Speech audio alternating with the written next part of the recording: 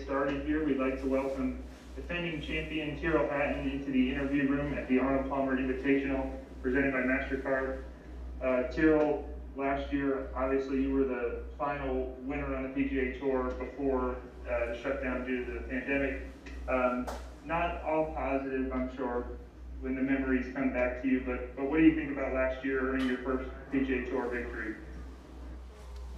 Well, yeah, it's obviously special to be back here.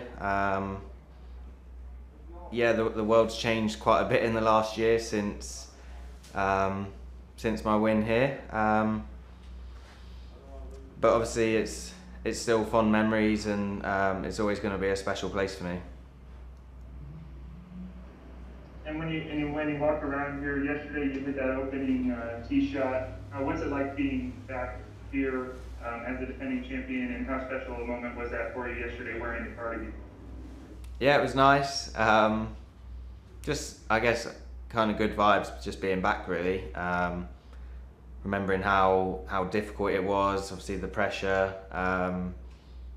I played the back nine yesterday morning, and it was kind of nice just being out on the course again. I hadn't been back here since, although living in Orlando, I hadn't been back since the tournament last year. So yeah, just nice to be back and kind of get familiar with the course again. All right, we will open it up to questions to media that we have on the line. If you have a question, please type your name into the chat window and I'll call on you. We'll take our first question from Phil Casey. Go ahead, Phil. Yeah, hi Tyrell, thanks for doing this. Your winning score, obviously tough conditions, I think it was 4 under par last year, and your average on the European Tour winning total is 21 under par, so any preferences for a winning score this time around? I know, obviously last year here it was absolutely brutal over the weekend. I remember I think I shot 3 over the weekend, and which is almost unheard of to then be holding the trophy on Sunday evening. Obviously we've had a lot of rain last night. It'd be interesting to see how the course is going to play from tomorrow. I haven't really seen what the forecast is like, but if it's not too windy, the course is obviously going to play quite a bit softer now. I imagine scoring will be fairly low. I think it's normally been, what was it, around mid-teens anyway as a winning score. So yeah, we'll kind of see what the weather does, and obviously give it our best. And you've obviously defended the title before with the Dunhill. Can you take anything into that, anything from that, or is it the fact that the Dunhill's a pro am, does that make it entirely different? No, I mean, it's like I just said, you try your best every week. Yeah, it was nice and very special to defend the Dunhill, and I'll be trying my best to do that this week here at Bay Hill. We'll just, like I said, see what happens. Okay, good luck this week. Thank you. Thank you. Ian Carter, BBC. Go ahead, Ian. Hi, Tyrell. I'm just wondering, year on, how you reflect on that victory, just how big it was and how much of a role it might have played in subsequent victories, the likes of Wentworth and so on. Yeah, it was a huge moment for me in my career. You know, winning for the first time on the PGA Tour at such an iconic venue is extremely special. And you know, I think although we did have, unfortunately, a long break not long after the tournament last year, I guess I kind of kept that run going and ended up having a brilliant year. So obviously very thankful for that, and yeah, hoping I can kind of put up a good defence this week. Do you feel it's given you a lot of confidence in subsequent events? Yeah, well, I think obviously I'd proved myself on the European Tour, and I'd had some good finishes on the PGA Tour, but obviously to win here, it was a world-class field, and yeah, it does a lot for the confidence, and I'm sure, like I said, I'm sure it played a huge part in how I then, once we restarted golf again, how I kind of finished off the year. Nice one. Thanks, Tyrell. Good luck this week. Thank you. Next question will be from Bernie McGuire, Daily Record. Sure, hi. Good to see you again. You're right.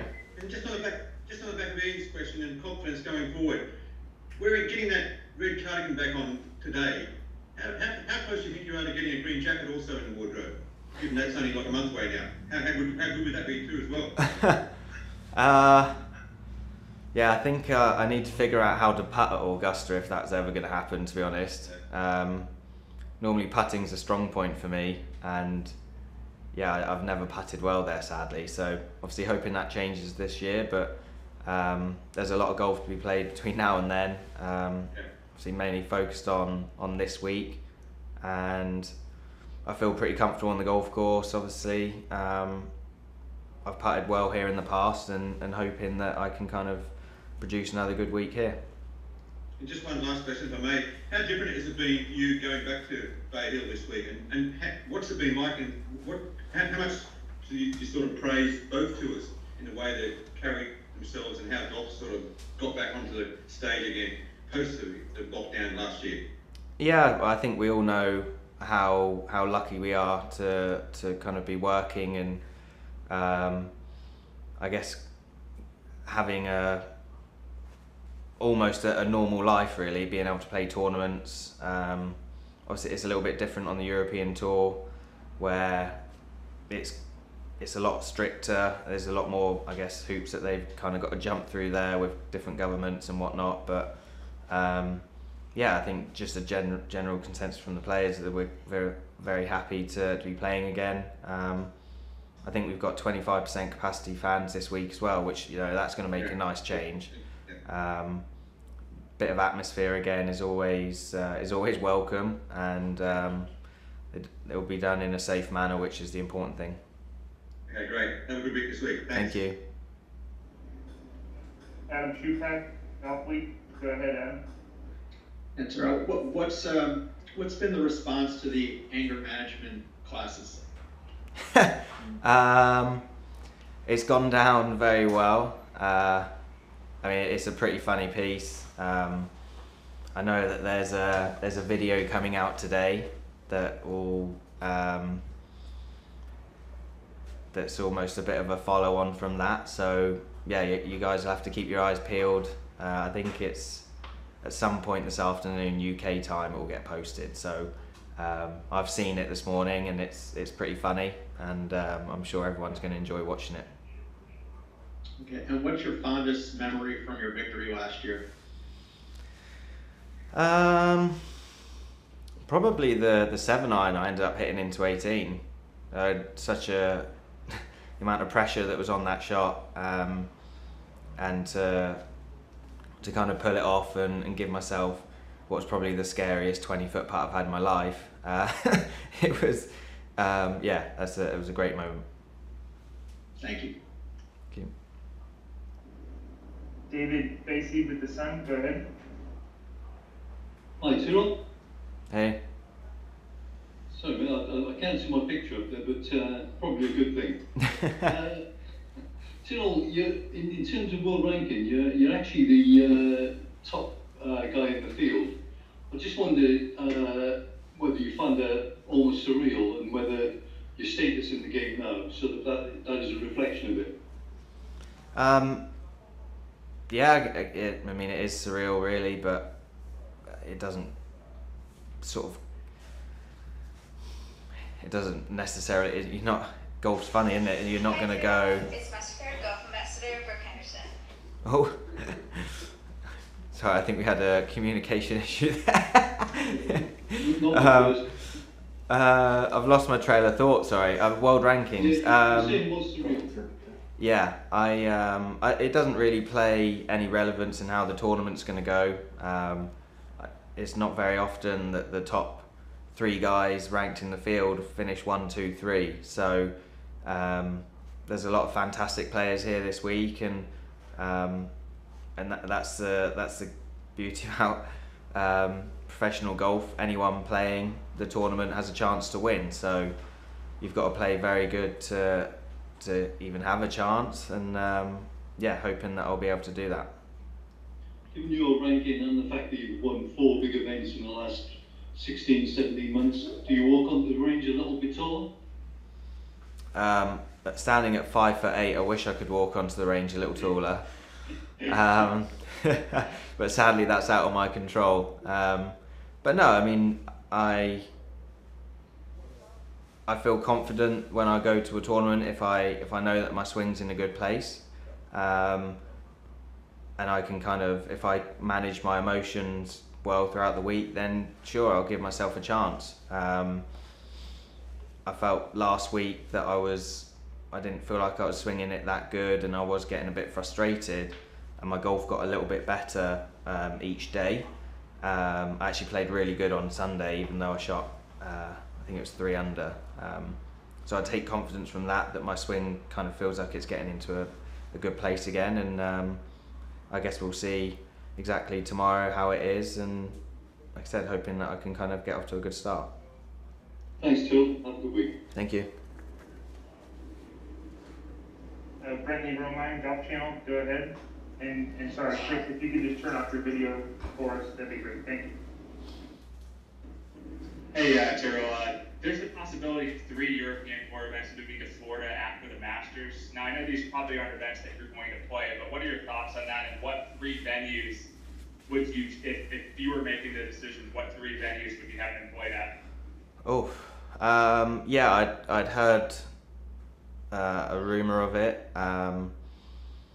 I think it's pretty tough, obviously, for the European Tour at the moment, where there's just some countries that you can't get into, and you know, the guys need events to play in. I think if that is a possibility for them to come over here to the States and do something here, then you know, playing opportunities for guys is pretty important. So I think it would be a good thing. In terms of courses where they could play, well, I mean, there's a lot of good courses in Florida. I'm sure the weather will be a little bit different to what the guys have been used to in Europe at the moment. But I'm sure that they'll choose 3 good venues if that is actually an option.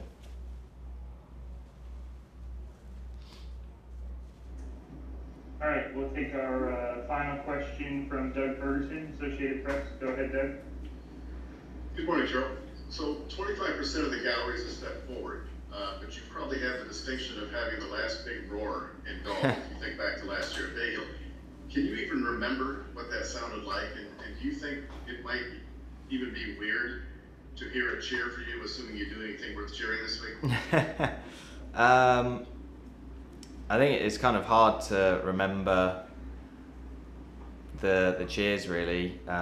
We've played a lot of golf since then with obviously no fans, but like I said, it'll be nice having a limited number of fans out there again, just to kind of give a bit more of an atmosphere, and hopefully we can do something worth cheering about.